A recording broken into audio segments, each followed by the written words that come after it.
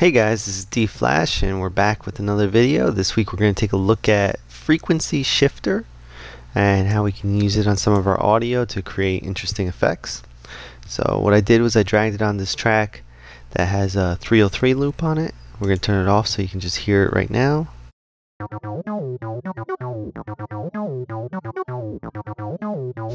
That's pretty much it. Now we're going to put on the frequency shifter.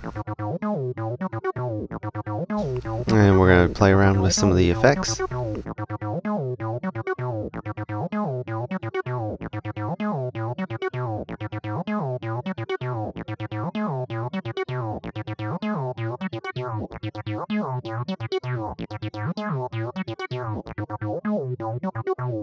Okay, so what frequency shifter does is it takes your incoming audio and shifts it up by whatever frequency you specify. So you have your coarse amounts, then you have your fine amounts, and then you can go into two different modes. You can go into shift mode, which shifts the frequencies by your amounts that you specify. Then you have your ring mode, which not only shifts them up but also will subtract from the amount that you specify. So you have two signals coming out. And then in ring mode you also have your drive, which adds a little bit of analog style distortion.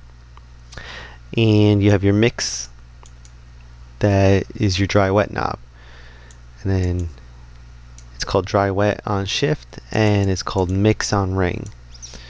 So if you bring this all the way down to 0, you can actually just add some distortion without shifting. So I'll just turn this back on so you can hear a little bit of what's going on.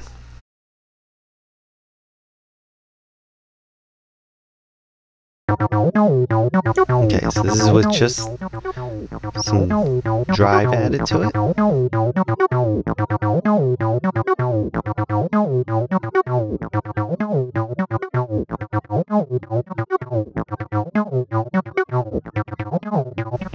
So now not only did it add at 4 Hertz, but it's also removing at 4 Hertz.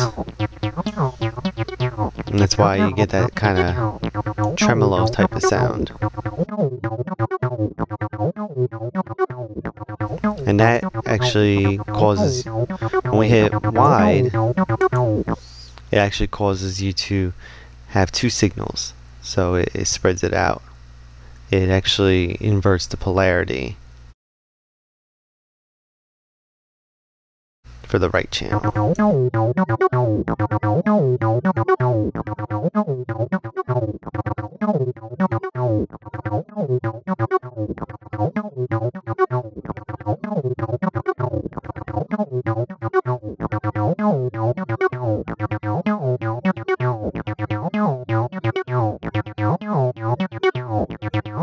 Okay, so now we'll put back in shift mode.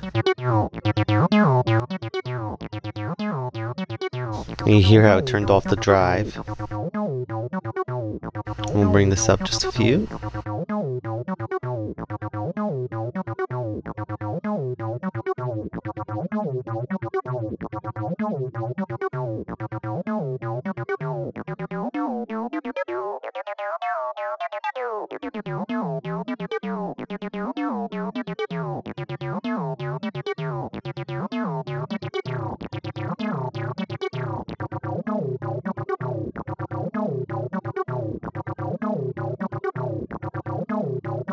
And then we also have an LFO. And what that does is it modulates it based on the amount that you set. And you have all your different shapes. So you have your sine wave, square, triangle, sawtooth up and sawtooth down, and random. Your rate, you can either set it to an oscillator or you can set it to beat synced.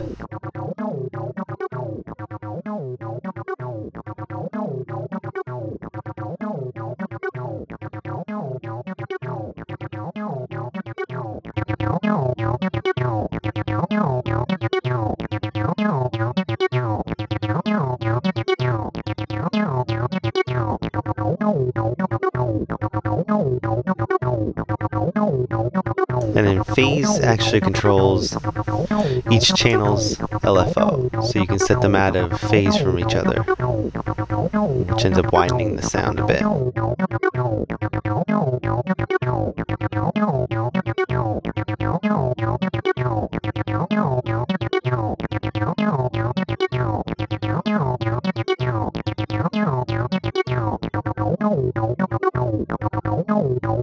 And offset works similarly.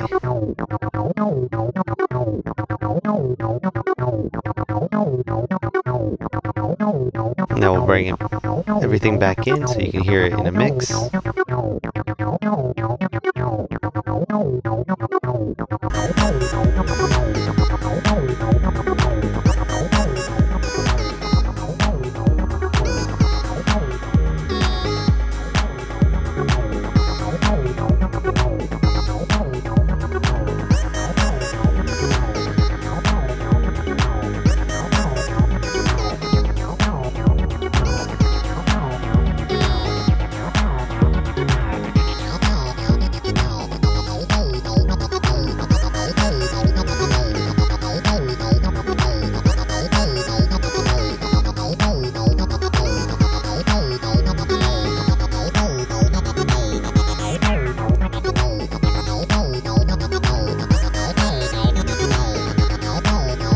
And it's pretty much a frequency shifter. If you have any questions, feel free to post them in the comments. Make sure you subscribe so you don't miss out on our next one where we go over gate. And thanks for checking out the video.